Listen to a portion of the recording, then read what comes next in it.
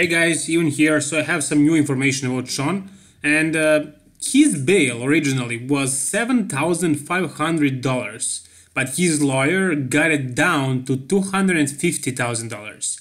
His arrest warrant is no longer out there since Shawn actually went to Utah from his home in California and pled not guilty. So not guilty, that's what he says. He doesn't want to admit the guilt, and after passing both of those lie detector tests, and also after finding out that LKH is actually a known fraudster, a person who has a history of frauds, a person whose whole family went to jail because of frauds and was convicted of fraud and so on. Right now we have Shawn Rhoden pleading not guilty. So right now, after his entire life has fallen into the abyss, things are actually moving into positive direction. And when I say positive direction, I don't mean only for Shawn Rhoden himself as a person, but for bodybuilding as well, for Mr. Olympia, since he is the champion, he is the representative of the sport.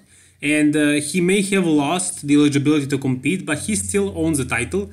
Until somebody else wins it, he will be the Mr. Olympia champion. So we don't want a rapist to represent the bodybuilding world, the Mr. Olympia competition. So this right now is a very good information.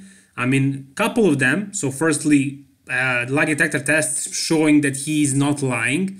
Also, his bail going down from $750,000 to $250,000, and now him pleading not guilty.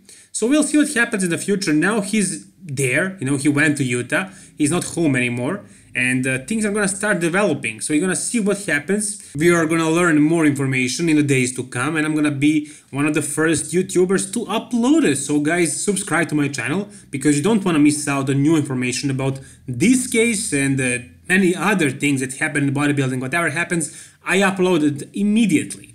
So once again guys, subscribe, also like the video to help me out, and all the best. Bye bye.